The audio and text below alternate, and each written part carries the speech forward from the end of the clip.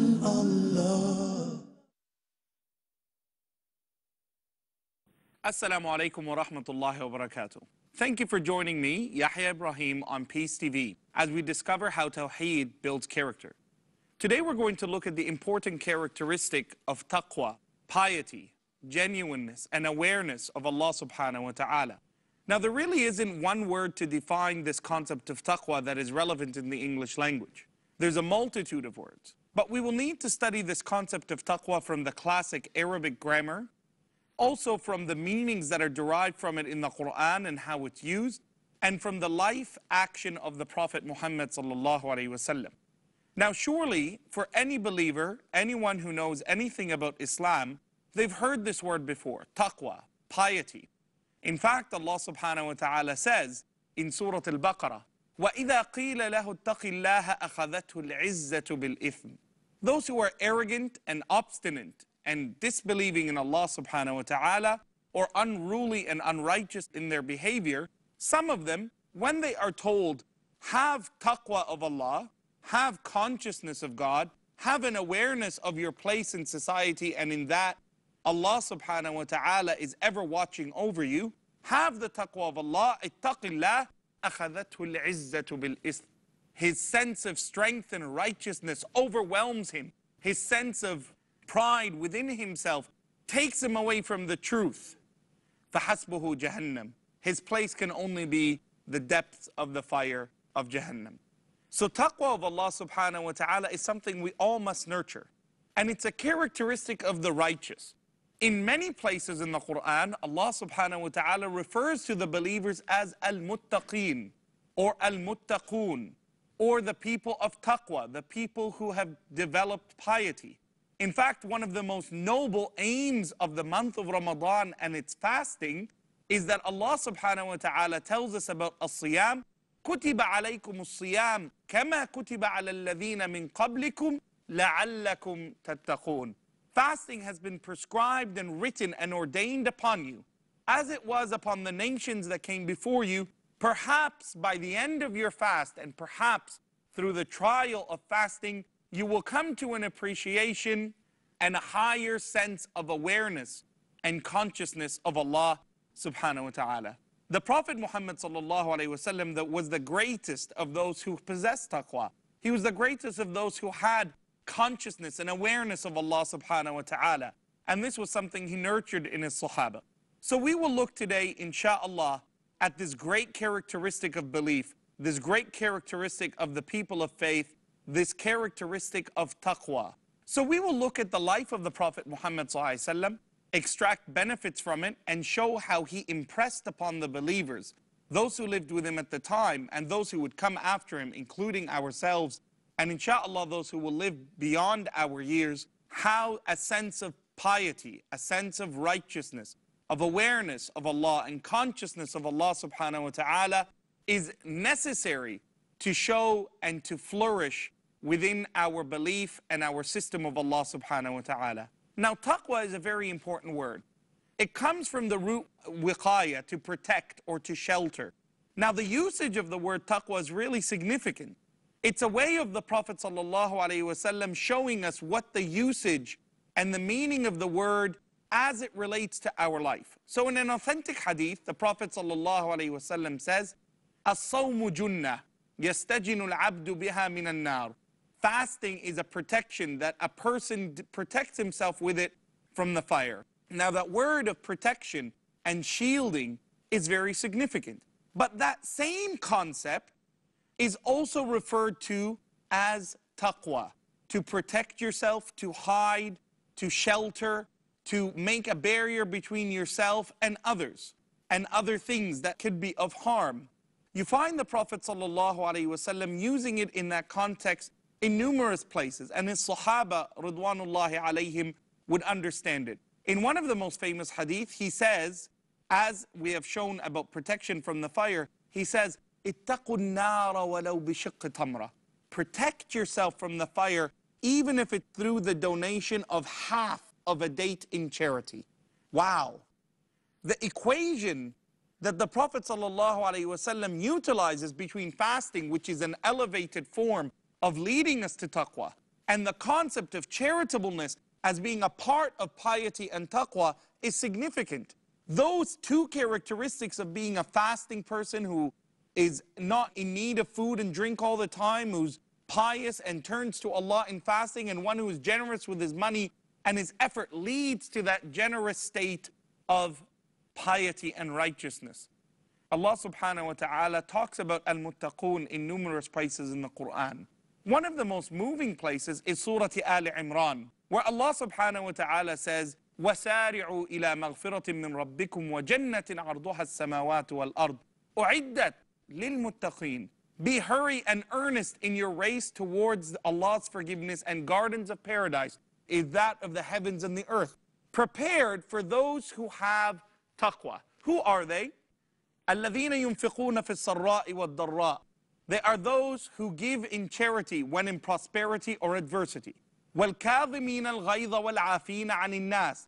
They are also those who hold back their anger and those who pardon the mistakes of others. وَالَّذِينَ إِذَا فَعَلُوا فَاحِشَةً أَوْ ظَلَمُوا أَنفُسَهُمْ ذَكَرُوا اللَّهَ فَاسْتَغْفَرُوا لِذُنُوبِهِمْ وَمَنْ يَغْفِرُ الذُّنُوبَ إِلَّا اللَّهُ. In another section of this chapter, Allah subhanahu wa ta'ala says, the people of taqwa are those who, when they commit fahisha, a major sin, an open sin, a sin that is appreciated by others as being sinful, rebellious behavior before Allah subhanahu wa ta'ala, dhakarullah. Their immediate return to Allah is through His remembrance. Immediately after committing a major error, Allah defines a person of piety as being capable of sin and error, even in the most major form. They remember Allah. They remember that they have someone to answer to, that Allah is watching over them, that Allah is knowledgeable of their actions and is seeking their forgiveness. Dhakarullah, they remember Allah subhanahu wa ta'ala. وَاسْتَغْفَرُوا لِذُنُوبِهِمْ, and immediately begin to ask forgiveness for their sins that they are not thinking of. وَمَنْ يَغْفِرُ الذُّنُوبَ إِلَّا اللَّهِ. And who can pardon them and forgive their errors but Allah subhanahu wa ta'ala. وَلَمْ يُصِرُّوا عَلَى مَا فَعَلُوا وَهُمْ يَعْلَمُونَ. And equally, one of the traits of the people of taqwa is that they do not continue in their sinful behavior once it has become apparent. That is a sign of righteousness. And that is a sign of faith in Allah. That is a sign of reliance upon Allah, of tawheed in Allah subhanahu wa ta'ala, that you believe in Allah subhanahu wa ta'ala and His Messenger Muhammad sallallahu alayhi wa sallam, and you regret when you disobey them. And as such, the Prophet sallallahu alayhi wa sallam tells us that Allah loves for us to come back to Him because it is an awareness of Him. It is taqwa. The Prophet sallallahu alayhi wa sallam was very firm with his Sahaba, with the necessity of piety, with the need to develop a consciousness of Allah Azza wa Jal. How can we define taqwa? What does the word mean? Taqwa simply means an awareness of what is around you and the dangers that are near. It means to be aware of what the dangers are and preparing a defense against them. The Prophet ﷺ taught this to his companions. And one of the most famous examples is that of Abi Hurairah radiallahu anhu wa ardah. In the authentic hadith narrated by Imam Muslim, Abi Hurairah is asked about taqwa. Ma hiya taqwa? So Abu Hurairah radiallahu anhu says to the man, Ya hada, asalakta tariqan dha shawkin fi yawmin min al-ayyam. Young man who's asking me, have you walked in a road that was full of thorns and things that can harm your feet and clothing? Everyone's experienced this. You drop a glass, things that are of dangerous nature around you. You don't have your slippers on. You're fearful that if you step somewhere, you're going to cut your foot. Something around you that is dangerous as you're proceeding in your day-to-day routine. The man said, yes, of course, I've walked in roads or in places where there's dangerous things that I had to be conscious of. So Abu Hurairah told him, what did you do? The man said, well, tafaqatu tariqa. I looked around me to see where I'm going to put my foot. I didn't want to put my foot in a place that would harm me or that I will receive pain from it. So Abu Hurairah struck the man in his chest, hit him in his chest, and he said, ذَاكَ taqwa. That is piety. That is consciousness of Allah. That is awareness of Allah subhanahu wa ta'ala. That is how we need to live our life. That we're aware that this worldly life is full of deception and beauty. It's full of temptation and sin. It's full of happiness and joy, but full of danger and destruction. It is full of things that can lead us away from the path of Allah. And we need to be aware of them. And we need to be on guard. It's like a boxer in the middle of the ring. Someone who's in a fight. He knows someone's trying to hurt him. If he doesn't prepare a defense, he's the one who's foolish, not the one who's attacked him. So it's important for us to learn this linguistic perspective of the word taqwa. We also need to dwell on the spiritual perspective. Talq ibn Habib, one of the tabi'een, one of the people who came after the time of the Prophet ﷺ, he was a very eloquent man. And someone asked him, can you define for us, what is taqwa? He said, at-taqwa hiya, taqwa is. And this is the standard opinion given by the scholars of Islam. At-taqwa hiya an ta'amala bi ta'atillah. An ta'amala fi ta'atillah.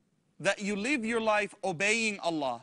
Ala nur min Allah. Using the light that you have received from Allah. The great Quran and the tradition of the Prophet Muhammad ﷺ. Tarju thawab Allah. Hoping for a reward from Allah. Wa hiya an tatruka ma'asiyat Allah. And it is to abandon sinning in the way of Allah. Ala nur min Allah, because you have been given the guidance and the light from Allah, the sunnah and the tradition of the Prophet ﷺ, and the words of Allah.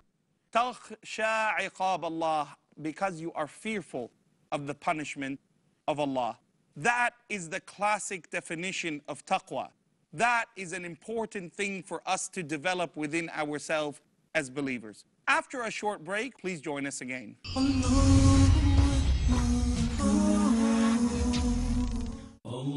Assalamu alaikum wa rahmatullahi wa barakatuh. This is your brother in Islam, Mamdouh Muhammad. You're watching Peace TV, the solution for humanity.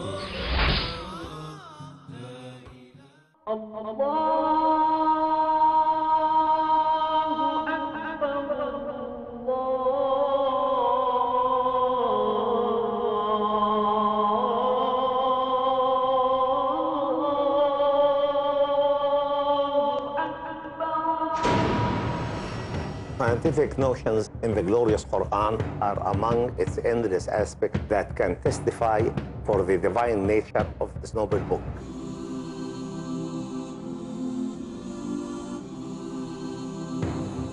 These scientific notions are probably the best addressed to the people of our time.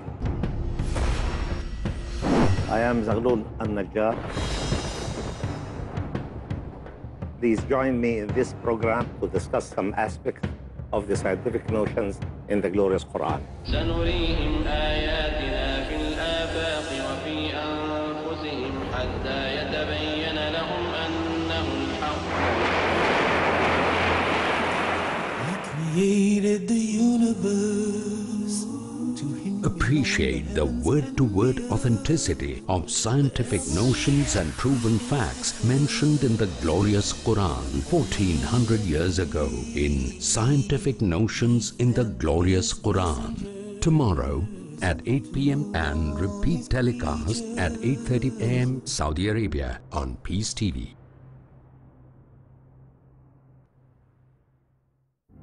Where truth is hidden, misleading quotations create confusion. Where truth is hidden, lack of knowledge and wisdom cause upheaval and commotion. Where truth is hidden, manipulated scriptures and twisted facts emerge. This very hidden truth creates false propaganda, mayhem, chaos, disorder, and turmoil in our lives and the world order. But is there anyone with courage and wisdom? What is the truth and who has the courage to expose it?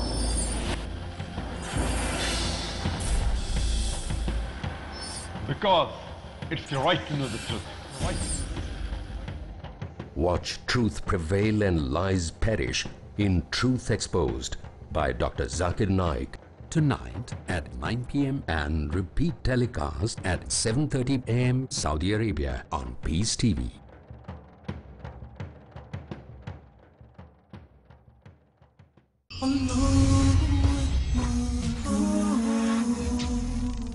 Assalamu alaikum wa rahmatullahi wa barakatuh. Welcome back. We've been talking about taqwa And we've been talking about how Tawheed builds that characteristic in us, having piety.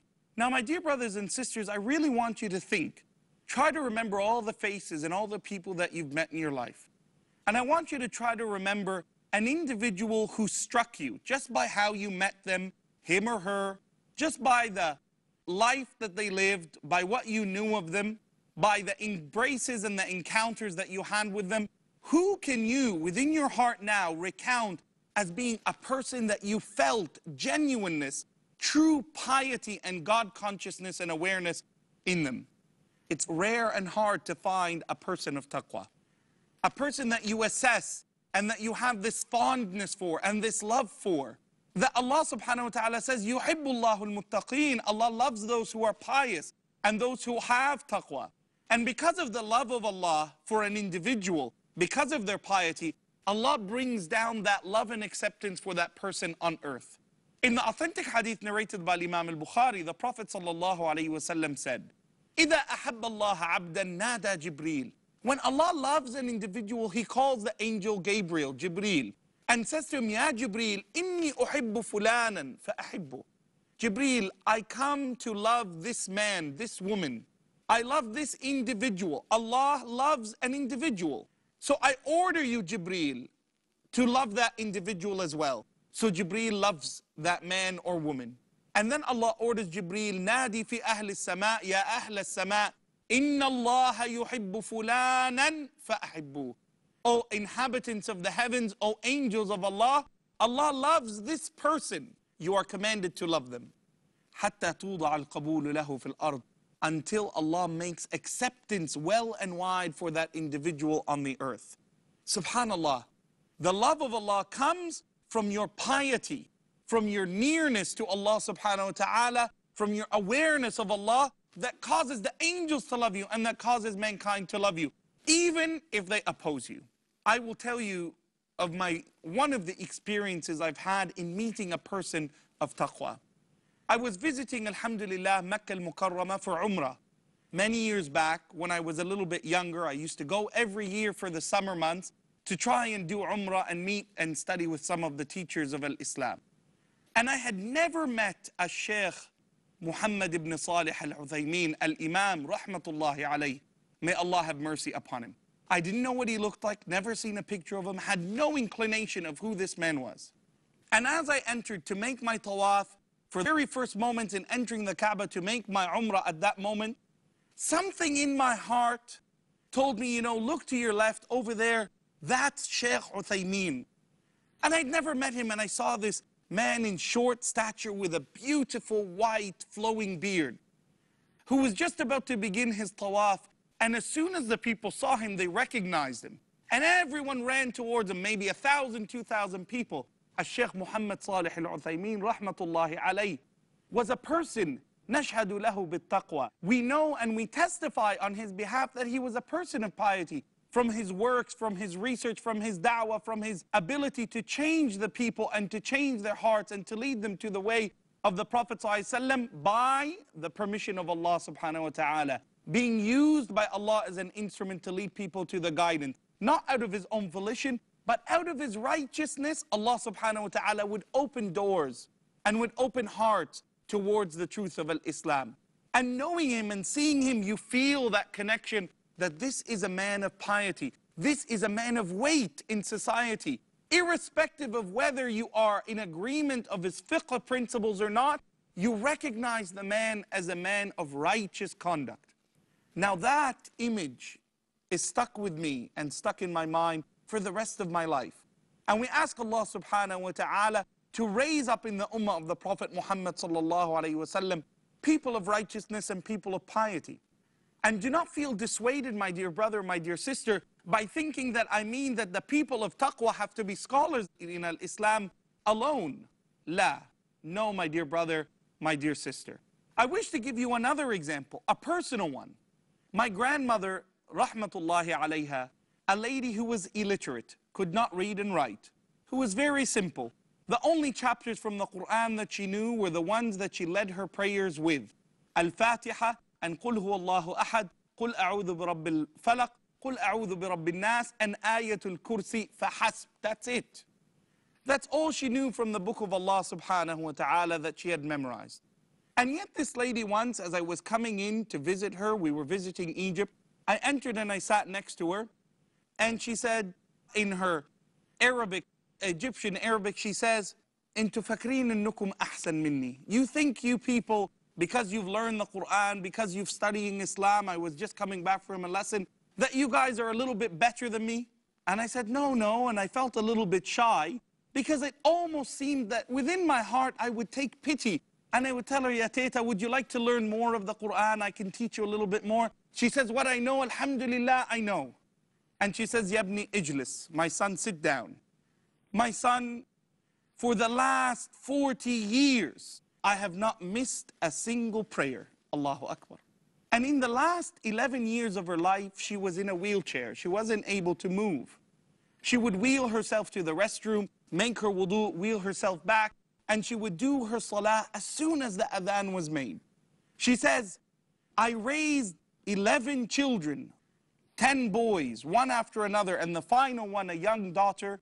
All of them graduated from university. All of them learned to read and write. All of them knew how to study. When the time of the war between Egypt and Israel was on and we couldn't turn on the lights, I would sit with a candle with them and pretend I knew how to read to make sure that they did their homework and did their studies." And we look at our life and we look at the luxuries that we have today, and we compare what is true piety and righteousness between ourselves and Allah subhanahu wa ta'ala. So it's not about the scholar of al-Islam alone or the illiterate lady who I am familiar with. May Allah subhanahu wa ta'ala have mercy upon her and accept from her her deeds. Taqwa is a sense of being. It is love for Allah. It is a love for His Messenger. It is a love for our faith. It transcends the amount of knowledge we know, but it comes into the practice of what we know. And as such, this characteristic of a believer, the one who's measured, the one who's careful with each footstep he places, the one who's really conscious of his duties to Allah, the one who's really careful of what she says, the one who's conscious of their whole mode of life, who's fearful to meet Allah subhanahu wa ta'ala in any condition other than Islam. Allah subhanahu wa ta'ala says, and these verses were always recited by the Prophet Muhammad sallallahu alayhi wasallam when he spoke to people in a lecture or in public. He would say from Surah Al Imran, "Ya ayyuhalladhina amanu taqullaha haqqa tuqatih."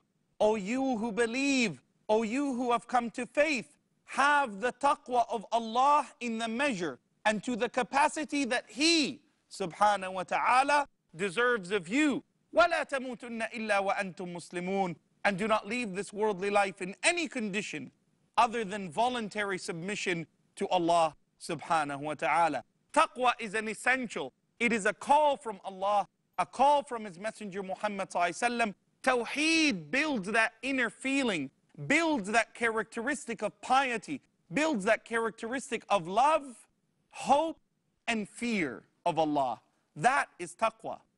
Loving Allah, hoping in Allah's mercy, and fearing Allah.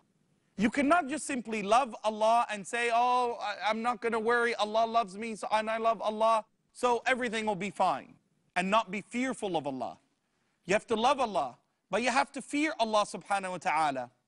You also have to have hope in Allah. You can't just be one of those who's fearing, "Oh, I'm going to be punished, the hellfire, Jahannam, as-sa'ir," and be fearful of Allah and not have hope in Allah's mercy. Allah subhanahu wa ta'ala is merciful with us. كَتَبَ رَبُّكُمْ عَلَى نَفْسِهِ الرَّحْمَةِ. Allah has bound Himself, has confined for Himself, has determined subhanahu wa ta'ala for Himself that He will treat us with mercy. The Prophet sallallahu alaihi wasallam tells us that Allah's mercy to us, "Inna rahmatullahi wasi'at kulla shay," as Allah tells us in the Quran. The mercy of Allah enveloped all things.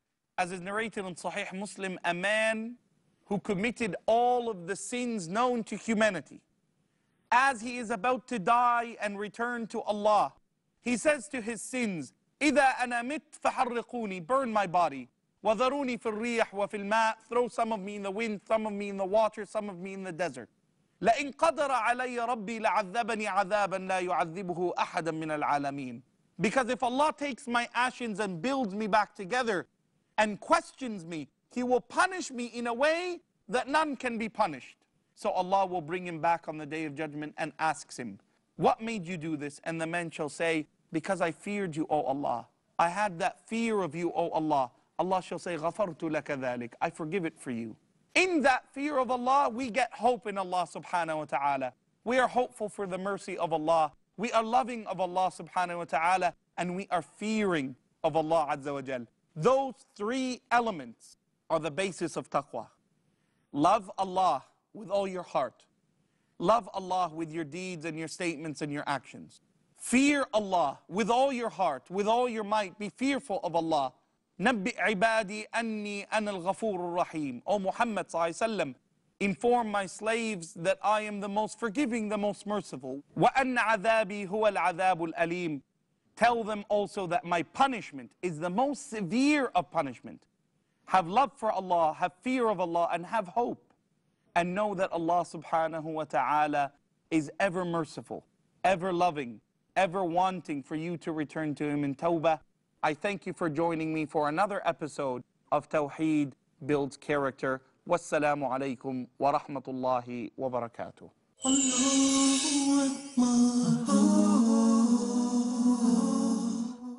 He created the universe.